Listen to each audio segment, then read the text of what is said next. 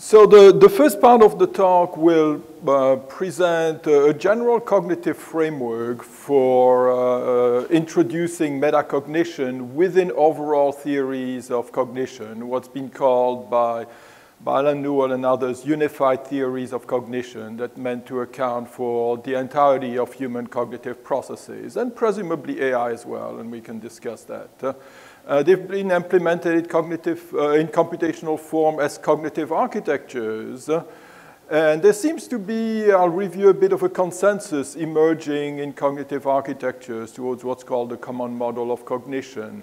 And I'll give my current take of where metacognition and other things that are sort of at the edge of that consensus are situated. And then I'll describe 3 applications instantiating that general idea within the ACT-R cognitive architecture to give some idea of the kind of characteristics that we want to endow cognitive systems with from a metacognitive perspective. Here's a cognitive architecture that I've been involved with for the bulk of my career. It's called ACT-R. It's strongly constrained by cognitive psychology and the kind of experimental results that have been derived over the year by cognitive psychology. It consists of a number of buffers that are associated with brain areas that interact in constrained ways. It integrates symbolic knowledge and symbolic reasoning with sub-symbolic statistical adaptive processes, especially for memory and action selection. It's not a normative architecture, so it can reflect individual differences, cognitive biases. Paolo was part of a project we had about modeling a range of cognitive biases. And it can account, of course, it has online learning processes that can account for things like the effect of training. So it covers a fairly broad range of human activity.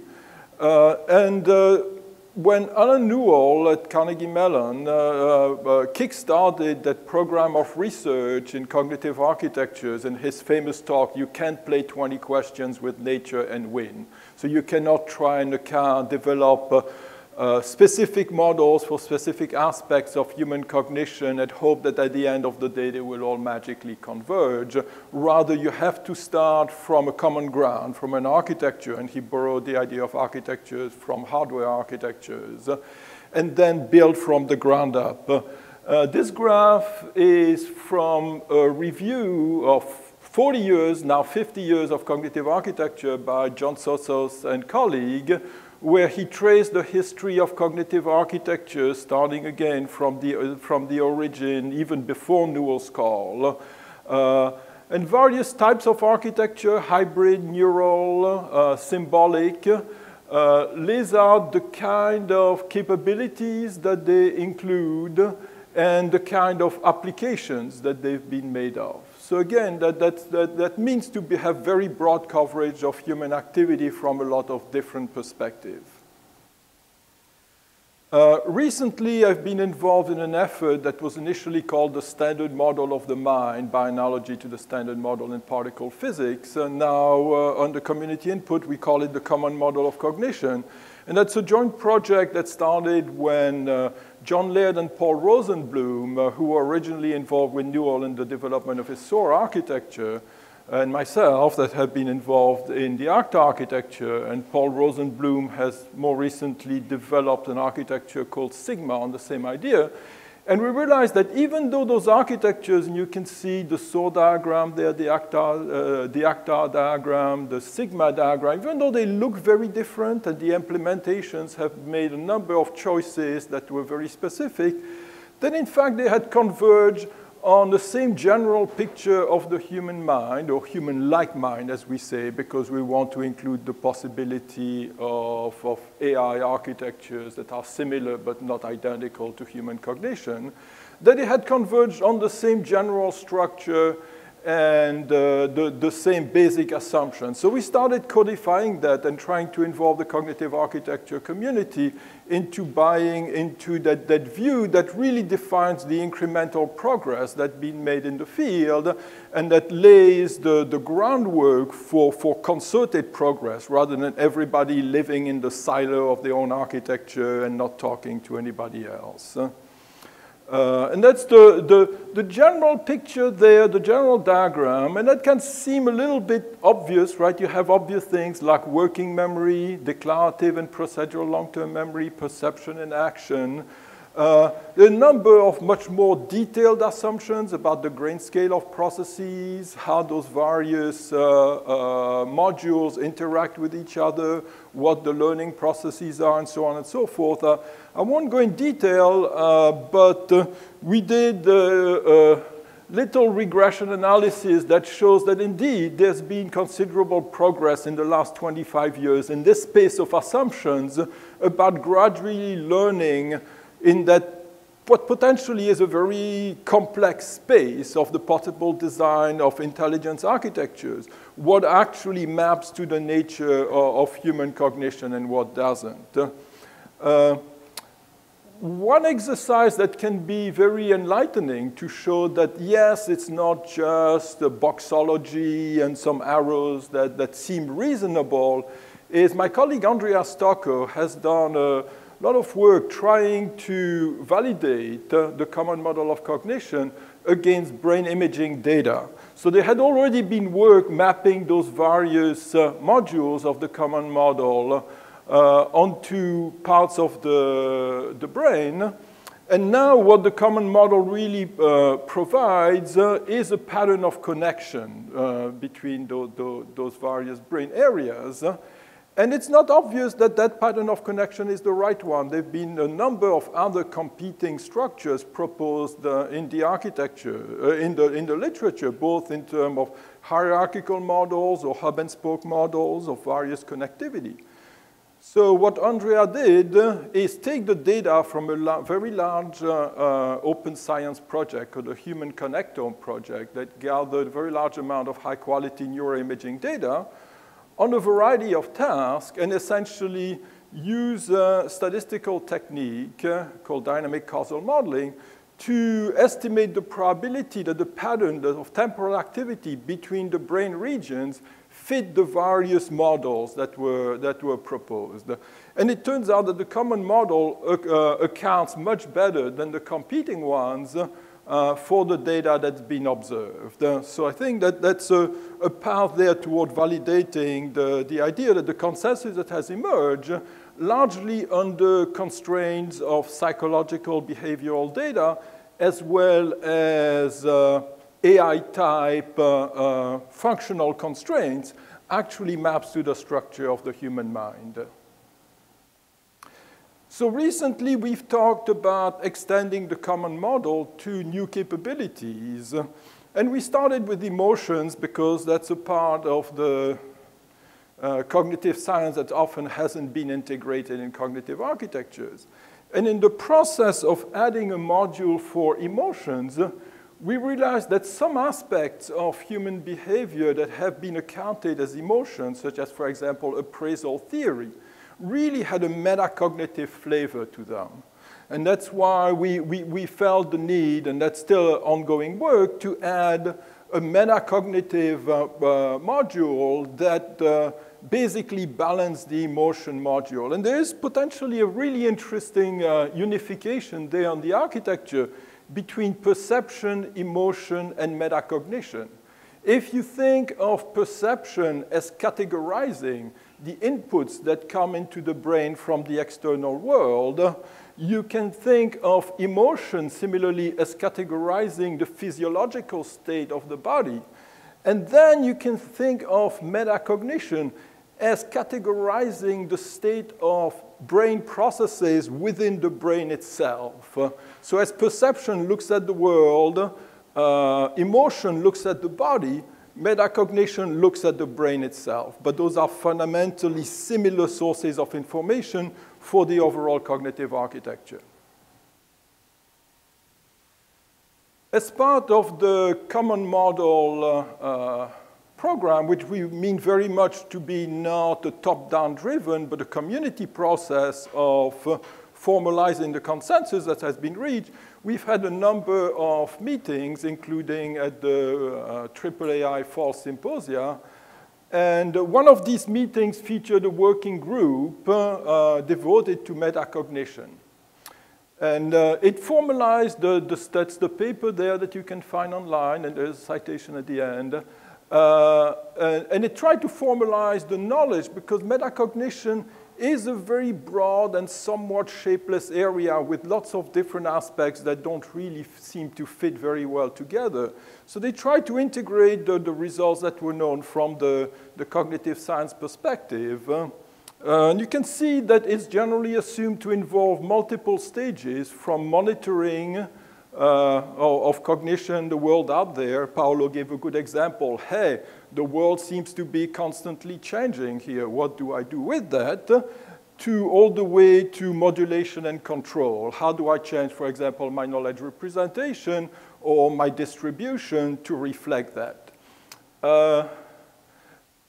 It's interesting to inquire as to the nature of these various processes.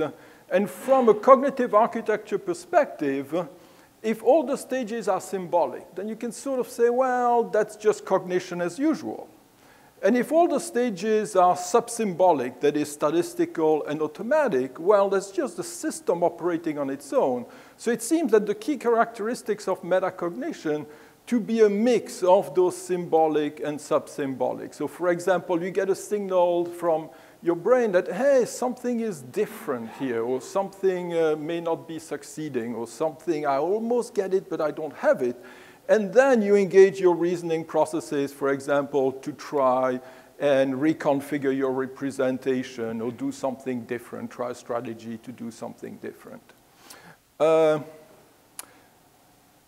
One potential problem from an architectural perspective, I like to talk about the wall of church and state in cognitive architectures, in that you have a symbolic level, which you can think of as sort of conscious reasoning, conscious cognition, and you have a subsymbolic level that determines how every one of these symbolic level acts actually perform. So for example, retrieval from memory is dictated by the activation calculus that reflects a Bayesian weighting of a number of factors that actually determine which particular fact you retrieve, or similarly, which decision you make.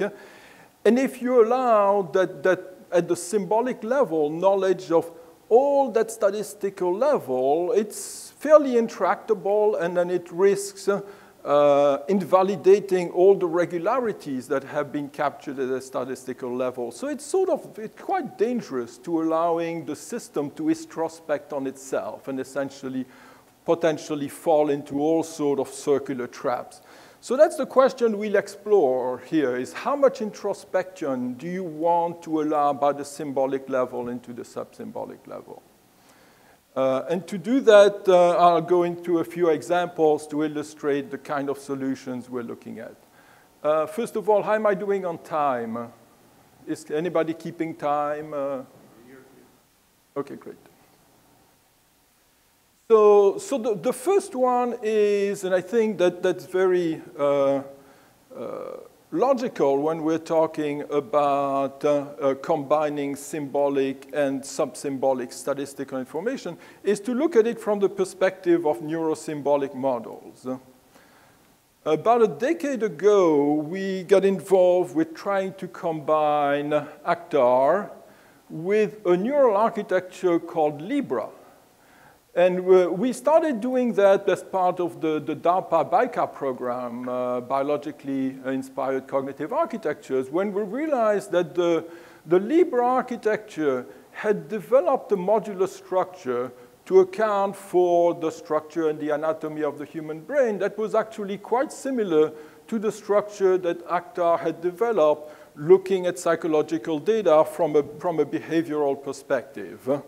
So that opens a lot of potential hybridization approaches. And the first approach was, of course, to to do a sort of a modular swap there, to say, well, I'm going to replace the actor vision module, which is primarily a theory of attention and that doesn't actually do all that much in terms of pattern recognition, with the Libra vision module, which was a fairly detailed representation of the human visual cortex, at least from a structural point of view, and essentially try to endow a largely symbolic architecture with neural processing. And that turned out to be very good, very quickly, a very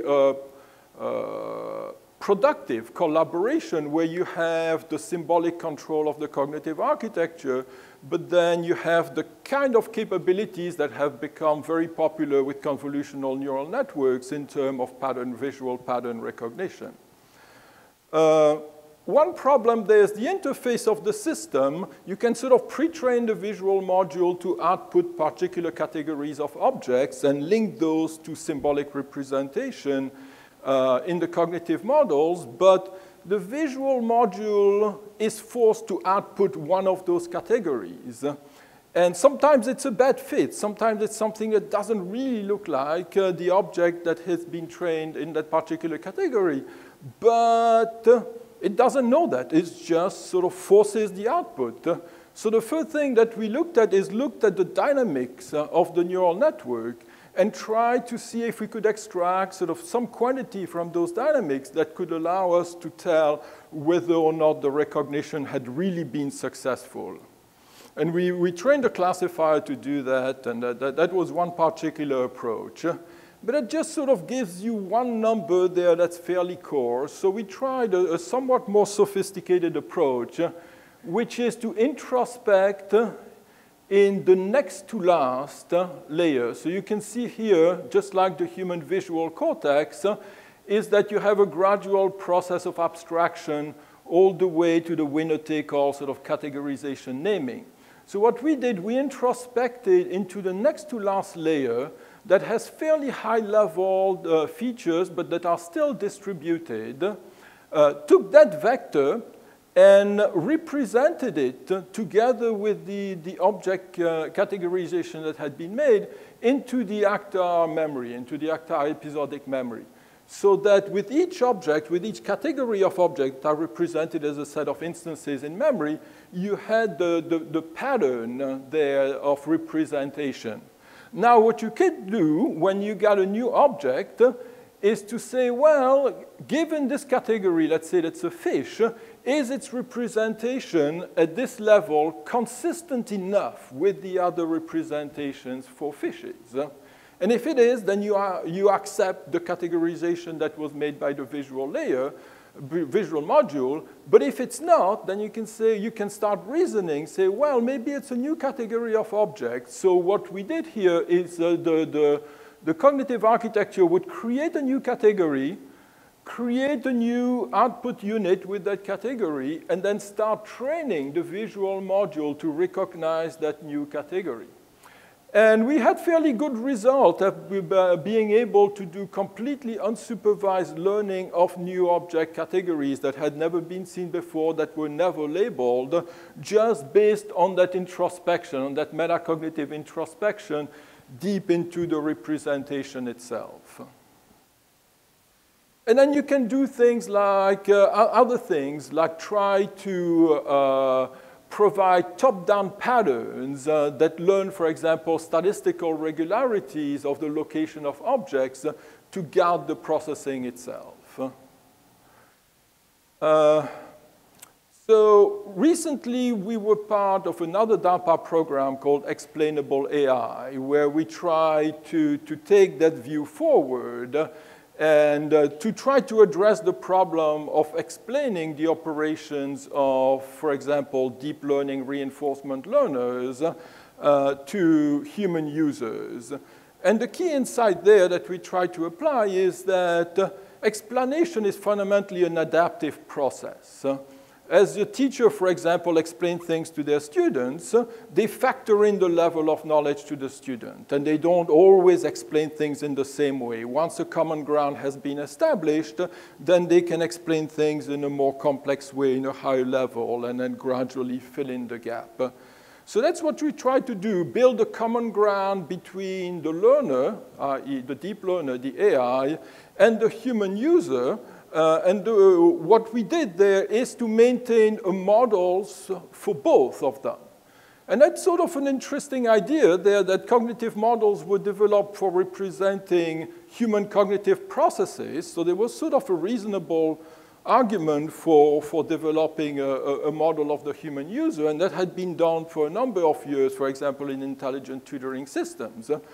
But we decided that there was, as we saw there by the analogy between ACTAR and the neural Lebiere architecture, that there is enough of an analogy, a mapping there between the representation, the ACTAR architecture at that abstract level of symbolic, sub-symbolic representation, and the representation of a deep learner, such that we could have parallel models, and the explanation would be driven by the discrepancy between the two models. And that's essentially that process of refining as you get to know more and more things about the user and the deep learner by observation, and as we'll see, by some introspection, that you refine these models and you drive the explanation by the discrepancy between the models. And you can make an argument that the processing of, so this is a deep reinforcement learner, that there is some level of analogy between those stages of processing and the stages of cognitive processing, such that you can frame your explanation in sort of human cognitive terms, in terms of a naive human user would understand, in terms of attention, in terms of representation, in terms of decision making, or the UAV hadn't seen the mountain, meaning that it hadn't categorized the mountain as an obstacle, for example, those kind of things. So we build the cognitive models from observation using an approach called instance-based learning that's been used fairly broadly to account for human decision making. And we can also introspect, as we did for Lebiere, into the representation of the deep learner using techniques like TSNE to try and bring a little bit more information than just the pure behavioral observation. So to explain what's happening in that complex processing there, we developed a measure called cognitive salience, which is a way of essentially extracting from the cognitive model a measure, for example, of how salient various features were in making a decision. Here's a quick example of how we applied this. So that was a simple task in StarCraft called the beacon task, which is you have a little agent there, and it has two potential targets, beacons, a green beacon and an orange beacon. And the task is very simple: learn which beacon has the higher reward. And that's fairly straightforward. The orange beacon is more valuable than the green beacon, so that it can learn very quickly.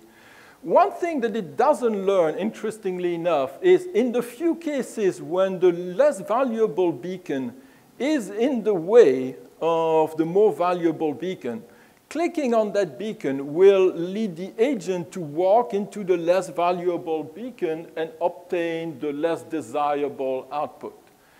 And it does that consistently, and we sort of wondered why. Why hasn't it learned that? Well, the answer, it hasn't learned it because there was not even enough of these examples in the training set, because the natural occurrence of just the three of them being lined up is rare enough. It had never bothered to learn that. But we are certain that, so here's the TSNE introspection into the representation, again, the last layer, like the analog of the IT layer in the Lebiere vision module. And you can see this is the case where just the green beacon was presented, so that was the best target. Here's the cases where the orange beacon was presented.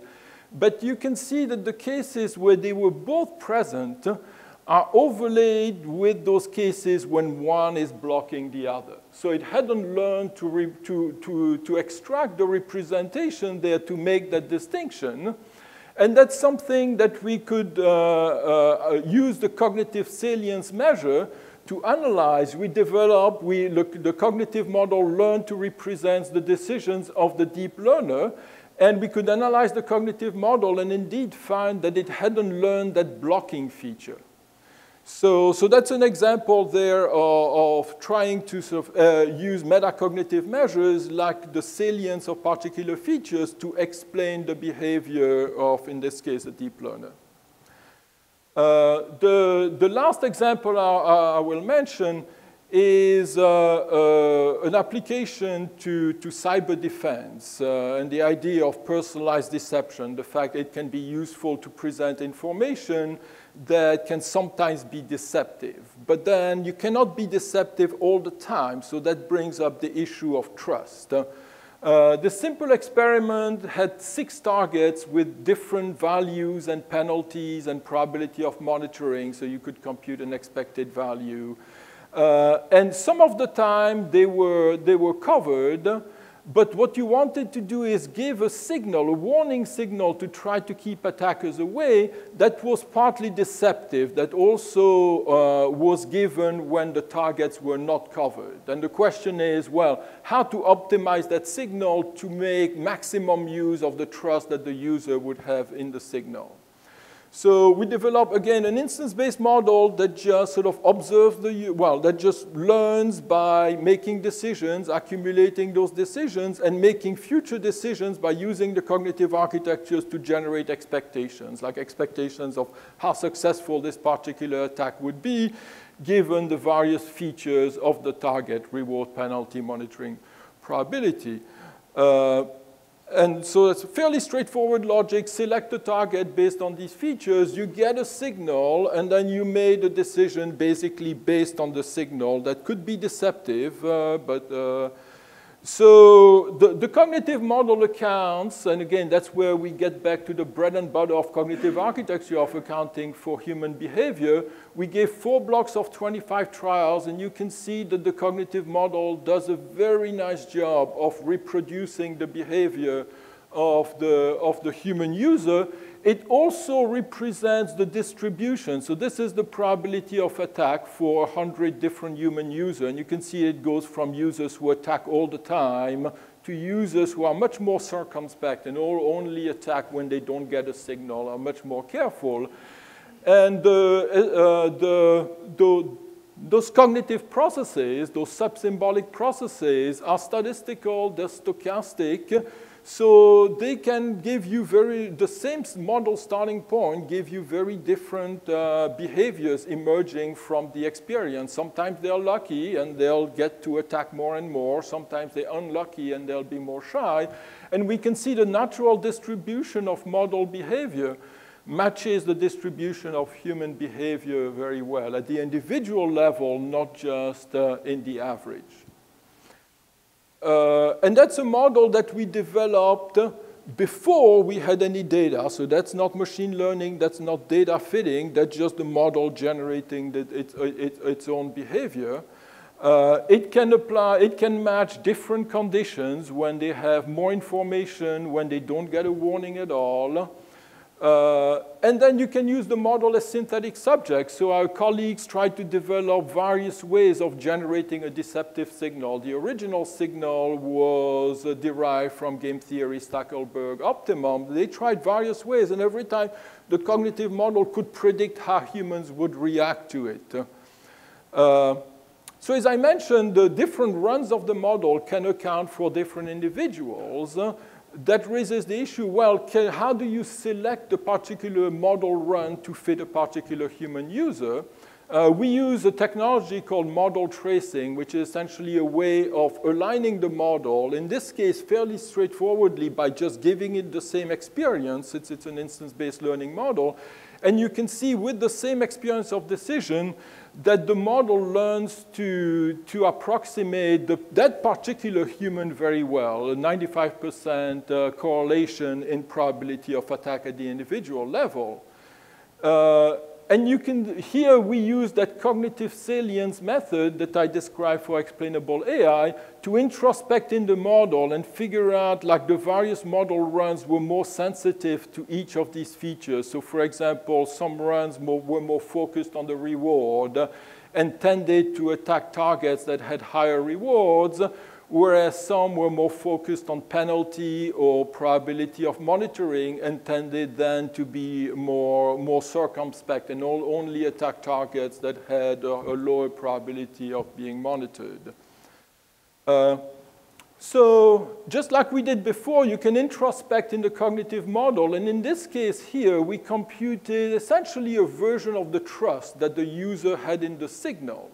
And then we try to optimize the cost and benefit of, do you want to give a deceptive signal now, knowing that if the subject attacks, that it will realize that the signal was deceptive and may lose its trust in the signal that will then need to be rebuilt by giving only a truthful signal, or do you want to exploit it and run that risk? The introspection into the cognitive model is essentially a closed-form way of solving that benefit and optimizing the signal based on that introspection.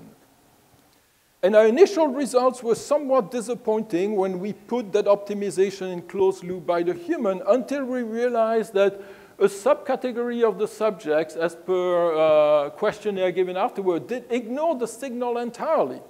So we created two versions of the model, a version that, the original version that paid attention to the signal and another version that ignored the signal. And you can see now that the two versions of the model fit the two categories of subjects perfectly.